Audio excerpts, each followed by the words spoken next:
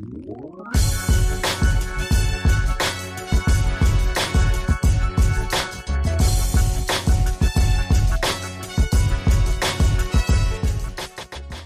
this is Will Swartstrom. This is Stefan Boltz.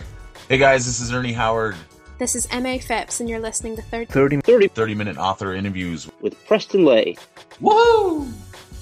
Welcome, everybody, to this episode of 30-Minute Author Interviews. Our guest today is Eamon Ambrose. Thank you for taking time out of your day and joining us today, Eamon. Thanks for having me, Preston. We've started something new here at the podcast, starting out each interview with two truths and a lie. So if you could, can you give me two truths and a lie about you and let me try to awfully guess at which one I think is the lie? I can. Right. Okay, I've picked three things here. So one is that I used to own a Ferrari. Okay. Okay. The other one is that I've met Leonard Nimoy. Okay. And the other one is that I used to work for Apple, putting the apples on the front of their computers. Okay. It's kind of tough. I suck. I'll let you stew. Let's see. Man, that'd be so cool if you really did met. Oh man, owning a Ferrari would be kind of cool too. I'm gonna go with number 3 about putting the apples on their products is the lie. And actually, that's true. Is it really? A company. I used to work for a company years ago, and they outsourced part of the manufacturing of an Apple. I think it was a Power PC. Okay. Back in the mid 90s, and I got stuck with this job of basically getting the Apple logo. It was on like a little plastic background, so I had to pick it up with my thumb and press it into the space on the front of the thing. So basically, I had to do thousands of these a day. They didn't have any machines to do it. So basically, I had the thumbprint of an apple the print of an apple on my thumb for about 6 months afterwards. That is from pushing all these things in. Wow, that's interesting. So for the listeners, which one was the lie? The lie was the one about the Ferrari. I've had an MG. That's about it. Oh, really? And I have met Leonard Nimoy. That was an amazing experience. So, can you tell us the story behind meeting Leonard Nimoy? It was in London. It was a good few years ago now. I think it was probably late 90s, I think. No, it wasn't. It was later. It was later than that. It was I think it was around mid 2006, I think 2007.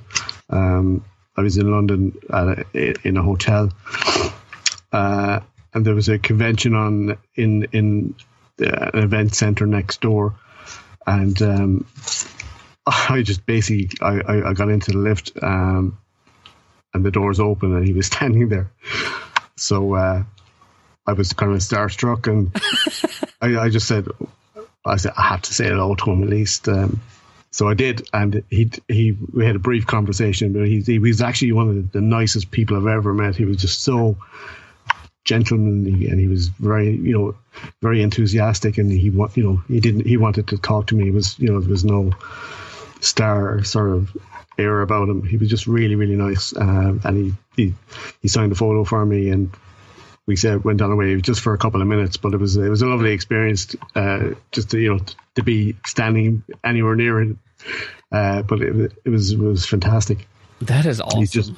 It just struck me about how nice he was. He wasn't, he was a really nice guy. So he was pretty down to earth about everything. Absolutely, yeah. That is awesome. Well, for those that might not know who you are or what you do, can you kind of just do a brief intro for our listeners on who you are and what you do? Sure. I'm Eamon Ambrose, and I'm from Limerick in Ireland. And I write, well, my first book is called Zero Hour. It's a post-apocalyptic fiction, which originally sprang from a short story that I published just over a year ago. And it became so popular that people wanted to hear more of the characters in the story. So I decided to continue it, and that's now finished, and it has just been released as a full novel, and with the print version available very soon, hopefully. And I've got some other projects coming up as well soon, which I'm excited about. So that's basically my bag at the moment. I have a day job, which is kind of boring, so I don't even want to talk about that. That works. Yeah, I only bore everybody else as well. But I kind of fell into writing. I used to be a blogger. I used to review books. I still do a little bit. And I kind of got into writing from that, from meeting other authors and speaking to them and seeing how they sold their work and how they were surviving as indie authors and how the whole publishing system works. So it kind of got me very interested in it, and I had toyed around with writing my own stuff for a long time. But eventually I did. I just sat down, did it, and wrote the story that became 0 Hour, and it all sort of took off from there, really. So how was that transition from blogging to writing? Was it fairly easy, or was it were there a lot of challenges that you had to overcome? It was pretty easy, I think. The thing about the blogging is it's good practice if you want to be an author, because you have to. It's more, especially if you're reviewing, it's tough because you have to sort of find ways of saying the same thing over and over again, because you can't say it, even if you enjoyed the book, you can't say the same sort of thing every time, a good characters or a good plot structure. You kind of have to be careful that you're not repeating yourself in the review. So you kind of have to find different ways of saying stuff, which is good. And it's good practice if you want to be a writer, I think. So I found it pretty easy. I actually find it harder now going back and reviewing. Oh, really? Than I do writing, actually making something up. Because I find it's just so restricting now when you go back to it that that I've been writing sort of fiction for a while, and it's kind of tough going back. And I still try and do maybe 1 or 2 reviews a month if I can. Mm-hmm. I've been listening to a lot more audiobooks lately, so I might start reviewing some of those as well.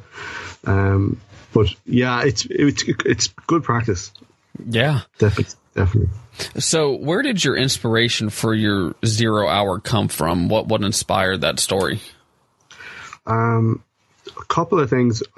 Obviously, I love science fiction, but one of the kind of prevalence of AI and robotics in the last couple of years, and that there's been a kind of a shift in the paradigm where things are changing a lot now very quickly, and we're moving ahead towards more sort of human-orientated devices and AI and stuff like that.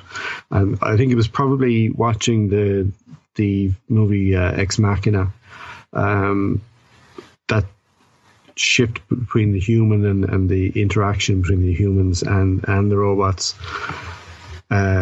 was so well done in that movie, and it made me think a lot about certain aspects of robotics and AI and how they would interact with other people. But I still wanted to do a different twist on it. So I did it sort of without giving away too much. Right. I wanted to change the way people perceive a book, a kind of genre book like that when they read it. So I deliberately made some changes to that story to make people look back at the end and say, well, I didn't really read it that way originally.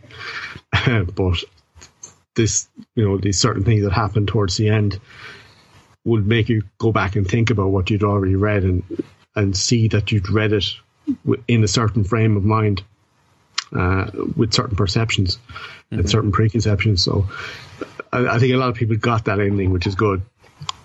So it was nice to do something that was a bit twisty and had a bit of a change to it. And as well as that, the tense was second person, which isn't really often done that often.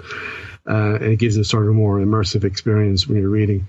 So again, that was something that I kind of added to it to make it stand out a little more. That could have gone badly Right. as well, because some people don't like it, and that's fine if they don't. But generally, the response has been really, really good. I've only had a handful of people that said they didn't like it, and a lot of people said that they didn't like it originally, but once they got into the story, that they got more comfortable with it. So I kind of kept it out. I had probably decided not to keep going with that for the rest of the story, but I ended up doing that anyway because it just didn't fit. Otherwise, it just didn't. I didn't want the first story to be completely different to the rest. I wanted to sort of be, have a better flow and be have a good continuity. So I decided to stick with it for most of it anyway. So as you said, 0 Hour was originally just released as kind of a part one, just a short story. It was just a standalone. I hadn't planned on doing anything else. My original plan was I was going to write a couple of short stories, release them, and then eventually put them in an anthology, and to put those out while I was doing my first novel. But I had originally sort of planned it that way, but because it started getting popular, I sat down and decided to continue it. What was it hard for you to continue since you hadn't planned out anything past the original short story? Was it hard to draw it out into 6 parts into a novel?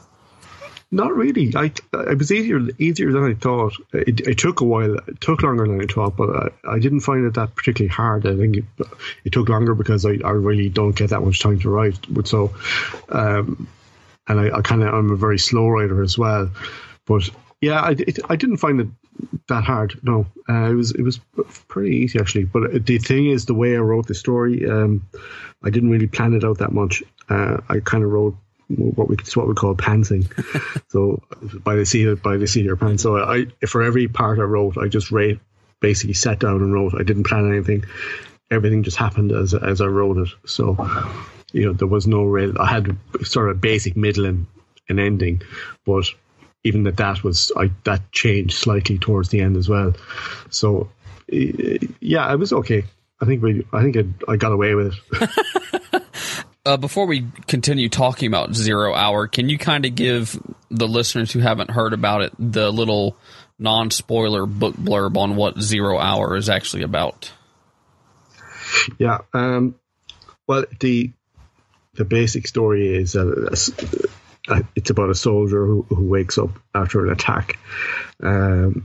Most of the world has been just pretty much destroyed. Most of the population are gone, and they're sort of one of the last groups of people left that were fighting against what seems to be a robotic uprising. And this person wakes up and thinks that they're all that's left, so they decide to go to what's called the Tower, which is where everything sort of came from and where everything was controlled from. So it's just basically all that's left is this tower that controls everything and watches over everything. So they decide to go there and try to find some answers, but things change on the way and things change when they get there.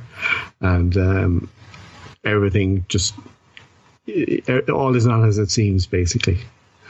There's a lot of twists and turns in the story. So. As you said, 0 Hour was written in second person. What was the most challenging thing for you when writing in second person, and then how did you overcome the challenges? I think the thing with second person is that you need to be very descriptive from a visual point of view. You need to be able to sort of immerse that person in whatever scene that you're writing. They need to sort of feel like they're there, and that may seem like what people do normally with fiction, but with second person, you're speaking to them, so you're trying to make them think that that they're in this place. So it's a little harder, but I think the easiest way to do it is you need to be descriptive, but at the same time you don't want to be saying you all the time. Mm-hmm. So it needs to have a little bit of a flow to it, and they need to sort of be able to use their own imagination to a certain point as well. So it's a fine line. It's not an easy thing to write in, but again, especially for the more sort of action scenes, they are the ones that you really need to work on, because it's fine to describe a place or a person or a location, but when you're doing an action scene, and there's a lot of action scenes in Zero Hour, they really have to be concise and exact, and people need to know exactly what's happening, and what blow is hitting where, what explosion is exploding where. They need to know where everything is. So it's difficult, but it's kind of fun too. I enjoy writing in it. I probably won't do it again for a while, but I may come back to it at some point. But for the next one, I'm just going with plain tenses. There we go. So why did you decide to write 0 Hour in second person? I think I'd read a couple of books that were in second person, and it seemed like I didn't do it. I actually didn't do it deliberately. I think I just sat down, and it was kind of the first line they came out with. The first line is "You wake," and it kind of went from there. And I hadn't realized I was even doing it until I was probably a chapter into it even. And then I stepped back, I kind of read it back, and I was going, hang on a second, I've just written it in second tense without even thinking about it. So I just ran with it. I said, okay, let's see what happens. Let's see where it goes. Because it was a short story. I had nothing to lose. I hadn't planned on even releasing it at that stage, I don't think. So I just went with it, and it worked. And when you wrote this, did you always plan on publishing it indie, or did you ever think that you might try to shop it out and go the traditional route? Not originally, because it was only at the start. It was just a short story, so I didn't even know if I was going to be able to finish it if there was anything else. But I think eventually, once I realized it was going to be a full novel, it was probably something I would have considered, but because it took me a year or so to write it, it's not something I kind of thought about, to be honest. I was happy because I'd start publishing from day one. I was more worried about getting the other parts finished and getting those out, so it wasn't really an option at that point. So, but with it finished, who knows? I mean, it's the option is there, but for now, I just want to get it out there and get people to read it, because the problem is now that I'm sort of starting from scratch again, because with releasing the full the omnibus version, a lot of people now don't know it, so I have to sell the whole thing as a package. Right. I mean, anyone that's read the other 6 parts already aren't going to. I would expect them to buy it certainly anyway, unless they might want to buy a print version. But I need to get new readers now. The thing is, I have to start all over again with reviews and stuff like that, because it's a separate book. Even though 0 Hour Part 1 has it's almost at 100 reviews now, which is brilliant. Right. So, but with the omnibus version now, I just have to start from scratch. So I have to go back now and get people to review it and get more reviews in. So that's tough as well. Right. Yeah. Especially now, it's getting harder and harder to get reviews. Yeah. I've even noticed recently, I always kind of had a steady trickle of reviews coming in a couple a week for the last couple of months, but for the last 4 or 5 weeks, I've seen nothing coming in on most of the books that I have already. So I don't know is it something that's happening with Amazon or something like that, but there's certainly something weird happening there at the moment. Right. So why do you think 0 Hour blew up the way it did? Because it became kind of a really big hit in the indie community. I don't know. I don't know if it was a combination of the second stuff, second person stuff, or the style of writing, or just the story. I think I was kind of amazed with some of the reaction at the start, that it was just people were just so enthusiastic about it. So I'm kind of probably thinking a lot of it's down to the sort of the the intensity of the story. It's a very intense story from the start, and it doesn't really let up until the end. You know, there is very little lull in the story, and I think it's very much an action story, and I think people like that. I think part of the way that I wrote is because I have a terrible attention span. So if your book can grab my attention, you're doing pretty well. So I think that probably helped a little bit, because I kind of wrote it in that sort of way, whereas I wanted to keep people's attention as much as I could throughout. So I think that's probably why if people liked it and reviewed it well, that's probably why. I think another part of it as well was, I think a lot of it was curiosity, because a lot of people in the industry sort of knew me already from either the book blogging or just from being friends with other authors. So I think a lot was curiosity as well. So I remember going on the early days, going onto keyboards and stuff like that, and people going, "Who's this guy? He's got he's got a book out. He's got a blurb from Hugh Howey on the front." And nobody gets that, and. So I think a lot of it was that sort of curiosity of who the hell is this guy, and then they read the book and they think, "Wow, this is pretty good." So, it was a win-win for me in that case. But yeah, I think it's mostly that. There's probably different factors. Some of it I was obviously just plain luck as well. But sometimes just things work out for the better. In that case, it certainly did. Yeah. And as you said before you were writing, you did a blog. So have you been reading your whole entire life, or was that something you picked up kind of later on? I'll be honest. I was, when I was younger, in my kind of early teens and up to my early 20s, I was a really, really voracious reader. I read everything. I was a huge horror fan. I was basically raised by Stephen King and Anne Rice, and I loved Tolkien. I loved Lord of the Rings and The Hobbit, all that stuff. And then when I kind of hit my early 20s, I lost track of it, and I kind of stopped reading for a long time, because I got into music, so I was in the music business for a while. And then when I got a little bit older and I started to settle down, I kind of got back into it probably in my mid to late 30s, I think. But I still hadn't really pushed it. I kind of got interested, but I didn't really go back into it. But then when the Kindle arrived, I'd actually bought one for my wife, because she loves to read. And she goes through so many books. I thought this would be a good idea for her. Mm-hmm. And this was at the early days of the Kindle. This was the Kindle keyboard one, and I bought it for Christmas, and I gave it to her on Christmas morning. And she was working that day, but I gave it to her before she left, and she just looked at me and goes, "What the hell is this?"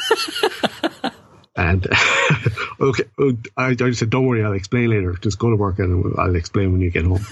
So I got home. She got home later, and I had it full of books for her that I knew she'd probably like, and I showed her how to use it, and she sat down, still kind of bemused and angry.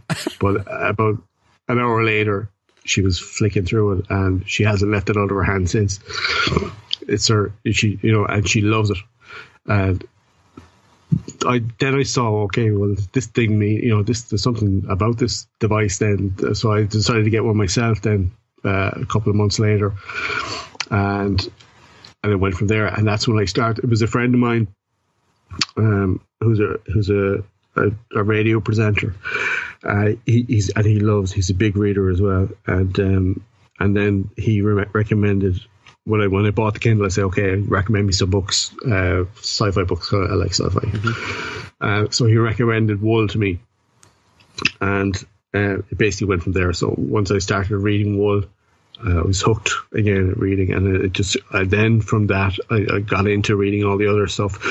And then, but the thing was, I ended up reading a lot of indie stuff then, because then I started doing the blog, and it changed for me there, because I'd because you're reviewing so many books, you end up reading a lot of books from the same people, and you end up in the same circle. So, but I kind of try to mix it up a little bit and do some other stuff as well. So I wrote for a couple of websites and did some reviews for them as well, and it kind of sprung from there. Then so. That was sort of the timeline for it. Was just from Wool onwards, really.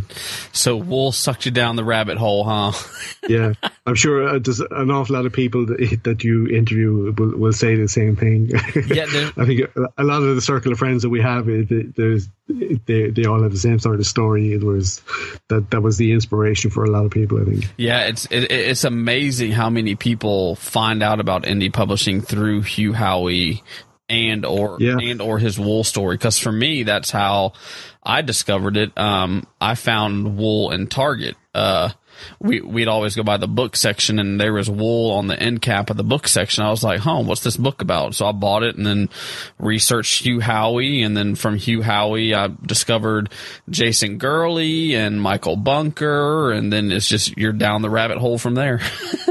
Yeah, I think a lot of people went the same way. Yeah. I think the thing is that, like you, I wasn't part of the Wool phenomenon before it was published in print.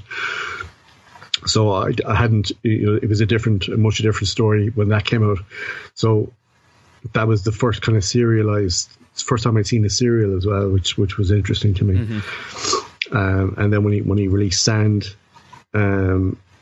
in the same form, and Beacon 23 later, I'd seen that as a serial. That was kind of part of the inspiration to continue Zero as a serial as well, because I'd seen how it was done, and I'd seen how he'd done it, and it was a big help to me when I was trying to figure out what to do and how to write Zero as a serial.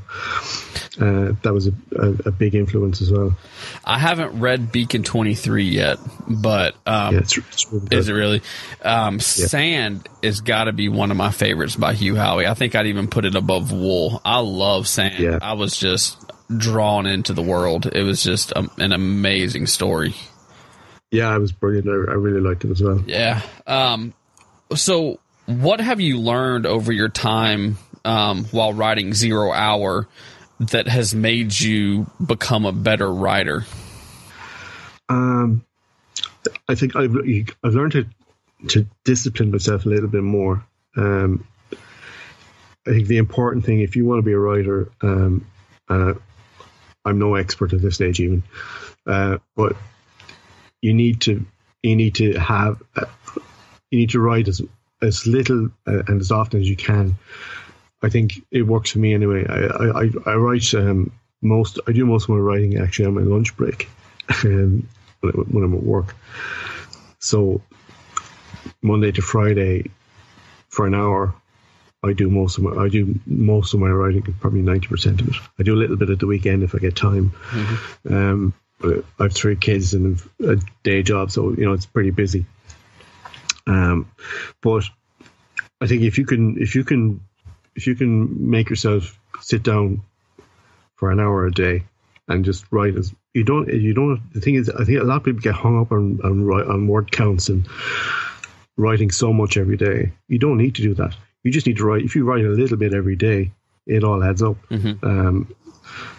You see people on putting up posts every day. Well, I've written 10,000 words today. I've written 5,000 words today. It doesn't matter. Because if for all you know, 4,999 of those words could be crap. You don't know. Right. Your editor's going to get rid of most of those. Yeah, it means nothing. So write little and often is good for me. So if you can sit down and make it a habit, I think if you can make it a habit that you have to sit down for an hour every day, because I think because I do it on my lunch break as well, I really kind of look forward to it. Mm-hmm. Sitting down for that hour and just belt it. I sit in my car and write for an hour. That's it. So how much of a chapter or words can you knock out during your lunch break? It varies. I mean, some days it could only be a paragraph or a couple of sentences. Other days you might nick out, you might kick out 500, maybe 500 words if you're lucky. But I don't stress about it. If you're self-published, you're not really on a deadline anyway. Right, exactly. Your only deadline is, if you want to earn more money, you need to write more books. Right. But because I have a day job, I'm not, it's not that much of an issue at the moment. But yeah, I mean, some days I've literally written one sentence. Other days I've written an entire chapter. But it varies a lot. But the thing is not to worry about it too much. If you've only written a sentence, it's fine, because it adds up. How many times have you been late from your lunch hour because you wanted to finish a scene that you were writing? Yeah, that's the worst part. Is that sometimes if you're really coming up to the end of something, you say, "Oh my god, I need to finish it." I've tried. I hate to be late for anything, so I haven't really been a couple of minutes maybe here or there. But what I'll do is I'll just make a quick note somewhere and just what I need to happen, and it usually works out okay. You don't want to call. I'm having car problems. I've tried not to anyway. Right. So what can your readers expect next from you? Either the rest of 2016 or coming up in 2017. Well, I've got a couple of anthology things coming up. I think the first one is I'm doing the B movie anthology with Archie Cabrera, which is done. I think it's been done through Samuel Peralta, his Chronicle series. So it's just basically a B movie horror anthology. So I'm writing a story for that. I think that's probably going to come out before Christmas. Okay. I'm not sure yet. The next one is then I'm writing for another Chronicles. It's called the Illustrated Robot Chronicles. Okay. Again, it's with Sam. I'm not sure when that's out yet. We still don't have a release date for that. And then finally, I'm doing another one again with Sam for the Hugh Howey anthology. So we're all writing stories based on Wool. So I'm looking forward to doing that one. I'm just finishing up the B movie one right now, and straight on to the Hugh Howey, the Wool one after that. So that'll keep me busy, I think, until the new year at least. Anyway, yeah, I'm definitely looking forward to that Illustrated Robot one because I know he's been working on that one for a while. Yeah, that's been delayed for quite a while now, I think. So I think he wants to get it right, which is good. Yeah. So I'm looking forward to that too. And then after that, it's back to my own novel. Then after that, so I'll probably get to start that in the new year for the next book. Can you give us any teasers on what your novel might be about? It's a lot different to 0 Hour. It's not really hard sci-fi. It's more of a sort of a modern kind of fantasy thing. Okay. I can't really say too much about it at the moment, but it's character based. It'll be based on a single character. Okay. And but it should be fairly fun, I think. It's a big departure from what I've done already, but it's actually something I'd started beforehand. When 0 Hour started to pick up, I sort of dropped it for a while. I'd forgotten about it. But it was a kind of story, and it was a character that I really liked. And the way it came about was really, really strange as well. So, but I knew I was going to come back to it at some point, but I didn't realize how long 0 Hour would take up in my life for the last year. So, but I had started. I had 5 or 6 chapters done of the story already, but I still have a lot of work to do with the basic plot and structure and stuff like that. But I think it'll be a good one. Okay, well, we'll have to have you definitely back on when it gets closer time for that release. Well, here at the Legendarium, we like to end each podcast episode on what we call the legendary ending. And as you know, these are just kind of some non-book related kind of just random questions. The first one is, what songs are currently on your writing playlist? I don't listen to music when I'm writing. Oh, really? Yeah. I just find it too much of a distraction because I think it's probably because I'm a musician as well. Mm-hmm. You have there's this thing, and if you're a musician, and it happens now that I'm writing as well. When you hear music, you automatically try to sort of break it down and dig into it deeper and go into the technical side of it. So I tend to do that when I listen to music, so it distracts me completely. So I try not to.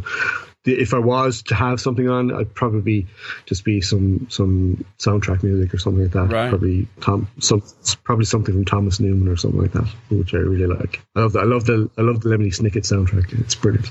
I think you're the first person to say they don't listen to music while writing. So that's a first. I need quiet. I find it very hard to write with any noise and distraction. Actually, I lie. Bob Williams. He doesn't listen to music. He said that he wears these big old like lawnmower looking headphones when he writes. So he says there's a picture of him online, but I haven't seen it yet. But so you're the second person. That's funny. If you could pick any character from any media source, comics, books, movies, video games, whatever, who would you like to be if you were stuck in a zombie apocalypse? Who would you pick? Probably Tony Stark, I think. Okay. He's pretty resourceful. Even if he didn't have the suit, he'd still be pretty good. Yeah. If you had a time machine, where would you travel and why? Oh, that's a tough one. Yeah. I think I'd probably go back and stop Kid Rock from ever being a musician. That would be enough for me. That's hilarious. No, don't do music. Do something else. Be a dentist. There we go. I didn't do anything but make music. That's so funny. That's a first. If you had one superpower, what would it be and why? Oh, I think I'd like to. I think probably flying. It's kind of cool. Okay. I'm one of these people who has a lot of dreams about flying. So I kind of, the more I have, the better I get at it. Mm-hmm. But it's always just when you get really good at it, it stops. Right. So, exactly. But, yeah. Kind of cool. And then the question we're kind of famous for here: a penguin walks through the door right now wearing a sombrero. What does he say, and why is he here? Who built that wall? There we go. And before we head out, do you have any advice, whether it be for writing or for life, that you would like to share with our listeners? Yeah, I get asked, a question I get asked a lot is what kind of advice do you have for aspiring writers? Mm-hmm. And my answer to that is, don't be an aspiring writer. Just get out and do it. Sit down and write. That's all you need to do. Everything is there that you need now. You know, it's so easy to do. It's so easy to publish a book now. Mm-hmm. So just sit down and do it, publish it. What's the worst that can happen? Exactly. I saw in one interview you did, and it might have been with Hank Garner, you said that one of your goals when writing 0 Hour was to show that you could put out your own book and not have to put a lot of money into it in order to do it. Do you mind sharing with our listeners how much you ended up investing just to put out the first part 1 of 0 Hour? Probably very little, actually. I did the cover myself. Oh, really? Yeah, I did the formatting. Myself. I did some of the editing. I got it re-edited again. I wasn't happy with it, so Ellen Campbell edited it for me. And because the thing about doing a serial or short stories, that your expenses aren't that high anyway, because you're only getting 4,000, 5,000 words edited. Mm-hmm. So I think it costs something like probably 40, 50 bucks or something like that to get it edited. Okay. So that was pretty much it. I didn't do any marketing. I didn't do any advertising at the time. It just sort of took off itself. The most expensive thing most of the time is either doing the cover or the editing. So I managed to get it pretty cheap on that.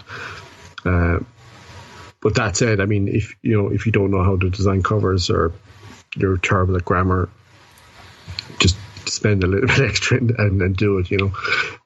Don't try and sit down and figure out how to work Photoshop over a weekend and hope you can do it right. I mean, I've had some training in design, so not a huge amount, but I've done some courses and stuff, and I actually learned a lot from Jason Gurley as well, because he did some blog posts on his website. Mm-hmm. About design, and he just a lot of tutorials and stuff like that, which were a great help for me when I was sitting down to do some design work initially. So yeah, I mean, the thing is, there's a wealth of information and tutorials, and everything is out there. So if you want to design your cover, you can. You need a certain bit of talent, I think, to be able to design stuff, but. Mm-hmm. If you keep it simple, keep everything simple, and just the stuff is there. Look up tutorials, look up YouTube. Mm-hmm. It's all out there. So, if you want to learn, everything is there. I kind of like to do that. If I see something that I can't do and I think I might be able to do it, I'll try and learn as much about it as I can. And at least the resources are there now. Where years ago, there was nothing. You had to learn Photoshop on your own. It was pretty tough at the time. Mm-hmm. The older versions of it were pretty hard to use. Yeah. But now, there's so many additions to it, and there's so many plugins, and there's so many other stuff that you can do yourself. It's just so much easier to use now, which is great. Yeah, and I love how you said to just keep it simple. That's one lesson I've learned doing the blog, creating my own images for marketing my podcast or different posts.